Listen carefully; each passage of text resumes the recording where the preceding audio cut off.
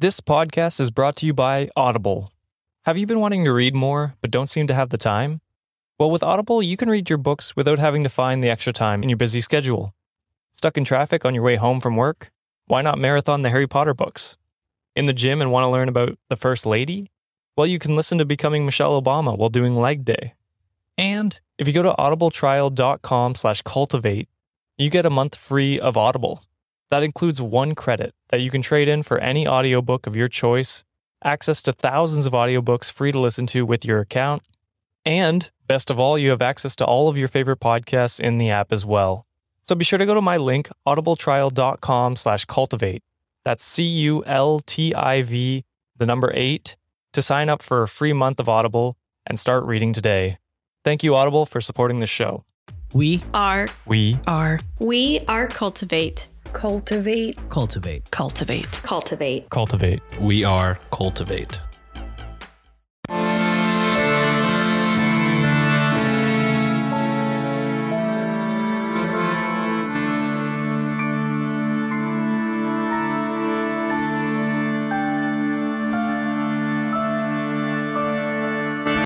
Hello and welcome to a special mini-sode of Ye Olde Crime, the show where Maddie and I discuss the funny, strange, and obscure crimes of yesteryear every Wednesday. This special bi-weekly segment is called Can You Crack the Cramp-Word, which is slang for a difficult or obscure term, which I thought was very fitting. And with me today is Anne-Marie from Armchair Historians. And before we begin, I'd like to give her the opportunity to tell us a little more about herself and her show before we start the game. Thank you for having me, Lindsay. I first want to just say how much I do love your show. And you were on my show, I think, last year, and you talked about some really interesting stuff, the way that the Victorians like to poison themselves. And they were just really good at killing themselves. We'll just say that. I learned so much. So yeah, I'm a podcaster like yourself, and so I host and produce Armchair Historians, and it's a podcast where history is the touchstone to the conversation, because I feel like a lot of really meaningful conversations come out of talking about history. And so that was the idea to the podcast when I started it, and it's an interview style podcast. I have people on the show like yourself that are, I like to call us armchair historians.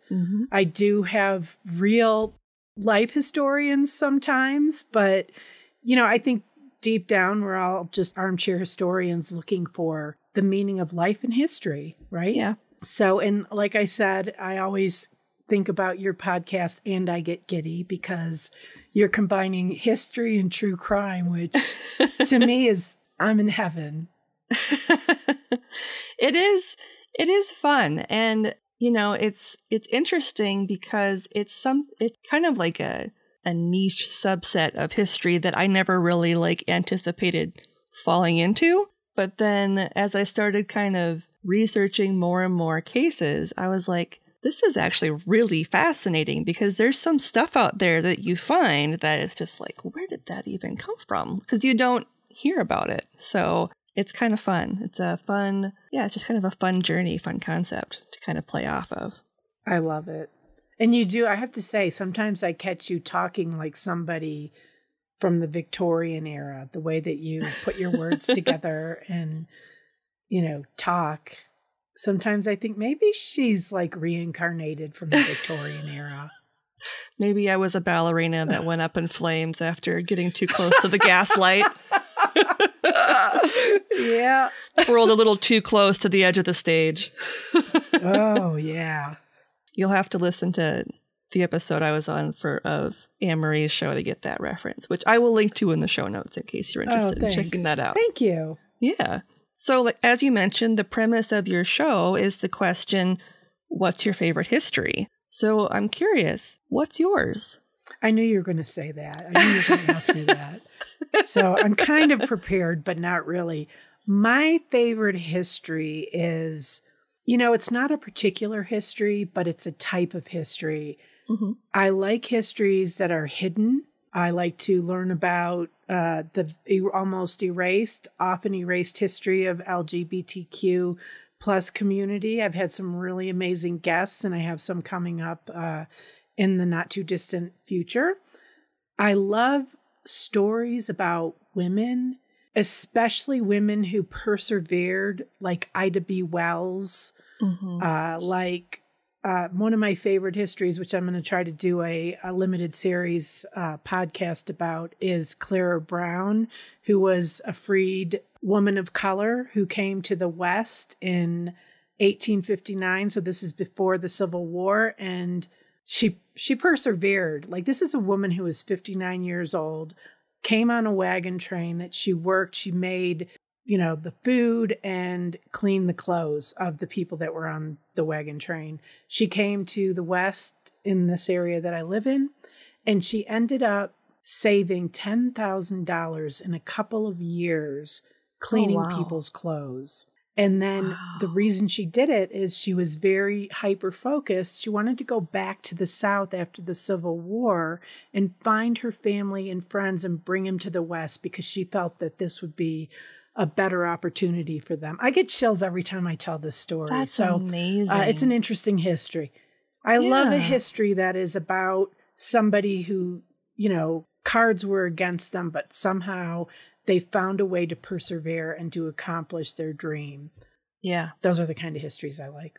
Yeah, I agree. There are, like you said, so many women in history that are kind of hidden that did amazing things. And yeah, I'll have to research her more, because that's fascinating. I was getting goosebumps as you were telling me about it.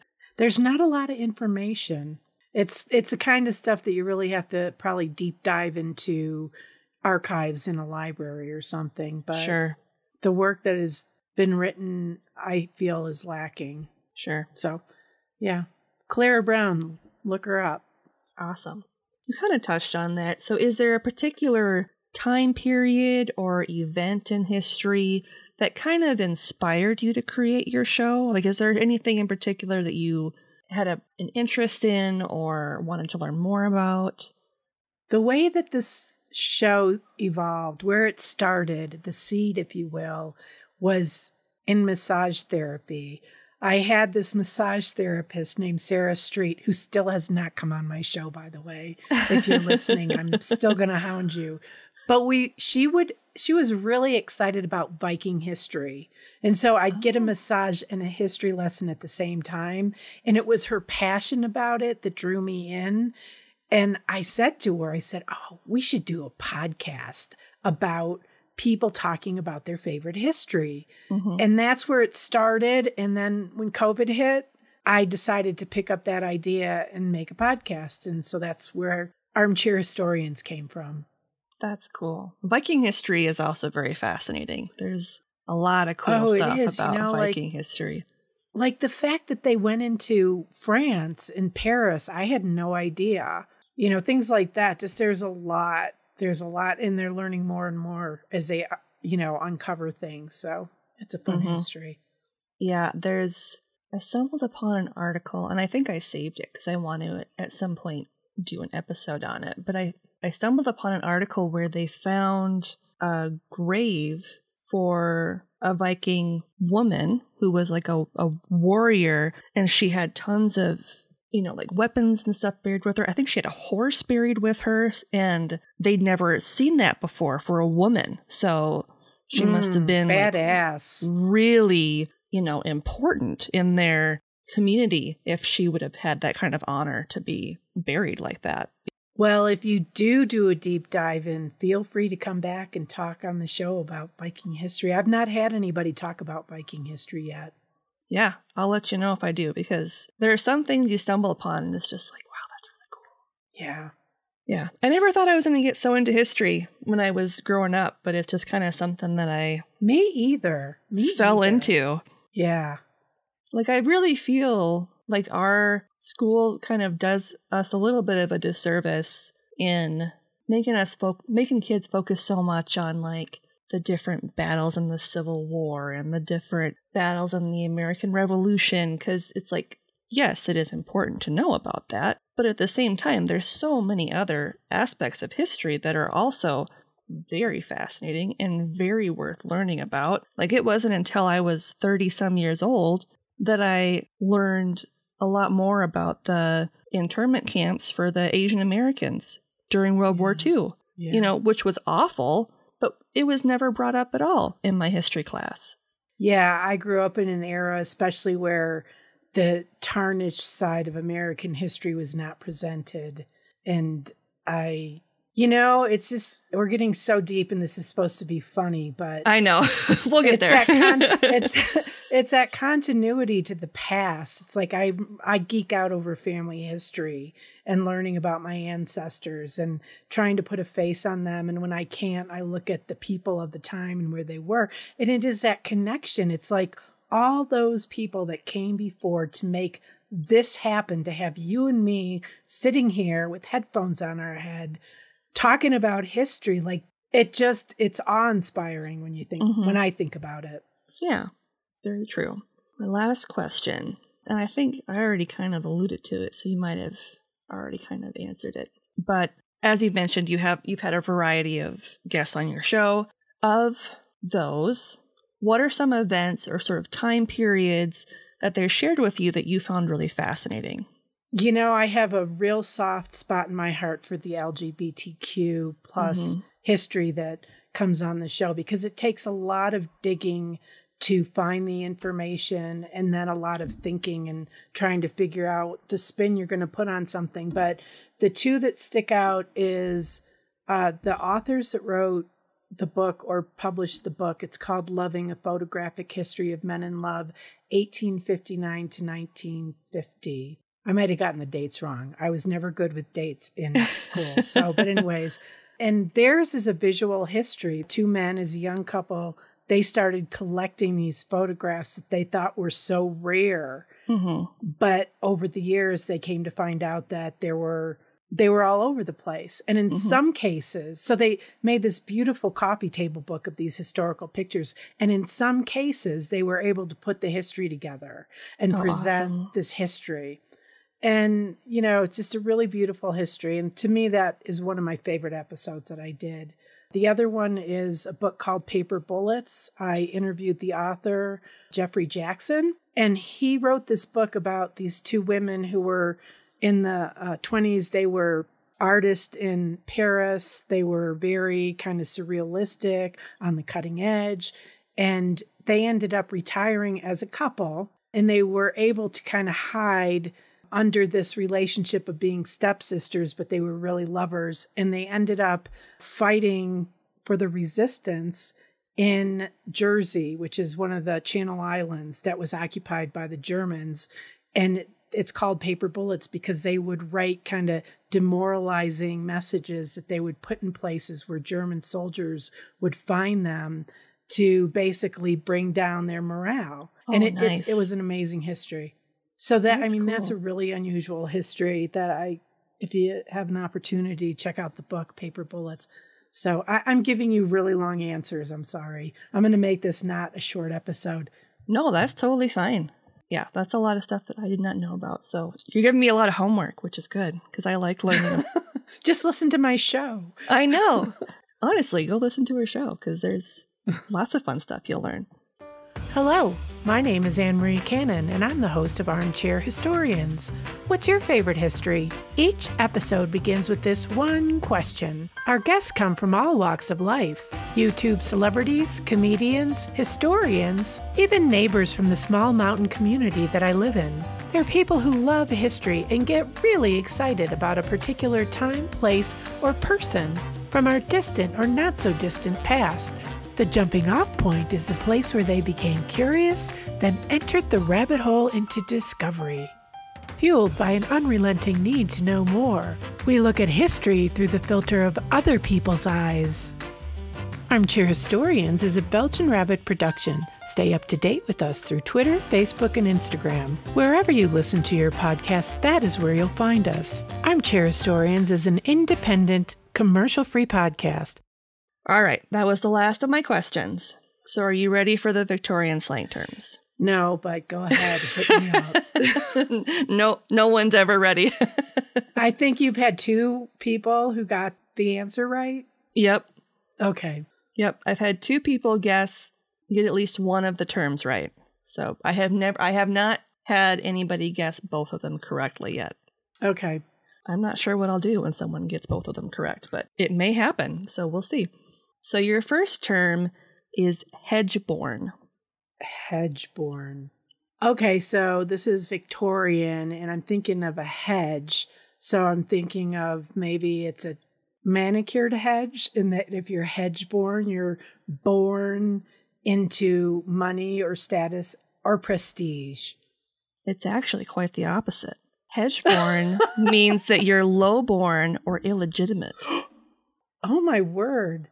Okay. Yeah. So I don't know if that means you were born behind a hedge or something. Like, it's just a weird. Oh, that makes sense. See, I'm thinking of English gardens and things like that. Yeah. So I'm thinking of the hedgerow. Okay, Yeah. that makes sense. Okay. Maybe the hedge was the barrier between the 2 classes. So I think you were onto something with the hedge, but they were just born on the opposite side, not the prestigious They were born side. under the hedge, as you said. Yes. And then the mother went back to the fields and started farming. Yeah, something. Maybe. Yeah. Or went back to start washing more clothes or preparing meals or something. All right. Your second term is nipperkin. Ooh, nipperkin. Ooh. I think of nipper, and I think of those little bottles with the alcohol in it. Mm-hmm. So I'm going to say a drunkard, like somebody who likes to drink a lot. Nipperkin. You were right. It's a small glass of liquor. Yes! You did it! I'm so proud of you. Oh my God. That was awesome. I can freaking die now. I'm good. I cracked a Cramp-Word. I'm done. The rest of the year's canceled. I'm done. I'm just your run-of-the-mill alcoholic. That's why I figured it out. Well, they have like little nip of alcohol. Yeah. So that's awesome. That is so interesting. I wonder if that's where the term for the little bottles came from. It's Probably. just a nip. Yeah. It's just a small glass of liquor. Yep. It's just a nip. Well, this has really made my day. There you go. Now you can just be like, yep, I got a obscure Victorian slang term.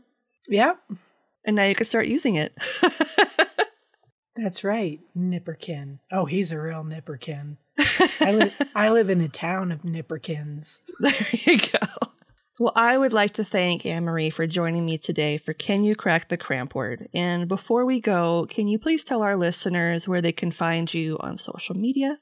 Sure. So I'm actually on Twitter, which is a place that I like to converse with history podcasters like yourself. Mm-hmm. And my handle is at Armchair Histor 1. Because obviously Armchair Historians was not available. And then I'm also on Instagram at Armchair Historians. It's all just one word, my name, for the podcast. And I'm also on YouTube, Armchair Historians. Yeah, and Facebook. Yep. I always forget to ask this question. When do new episodes of your show come out? I try to get them out on Tuesday. That doesn't always happen, but generally Tuesday. I feel that. There are Weekly. some days where I'm up super late on like Tuesday night going, oh God. I can't. You should never post it on a late night because, well, I don't know about you, but I will make mistakes with my editing where it's like, and then it's out there and somebody's listened to it. But yeah. Tuesdays. Awesome. Well, like I said, we will have a link to her show in the show notes. I highly encourage you to check it out. I will have a link to the episode that I was a guest on, as well as the rest of her channels. And it was very nice having you. I appreciate you coming on the show. Oh, I was super excited to come on your podcast for this. And you've made probably my year at least, because I did get one of them right. Thank you so much for having me. Yeah, you're very welcome. And as always, I'm Lindsay, and I'll see you next time with another tale as old as crime.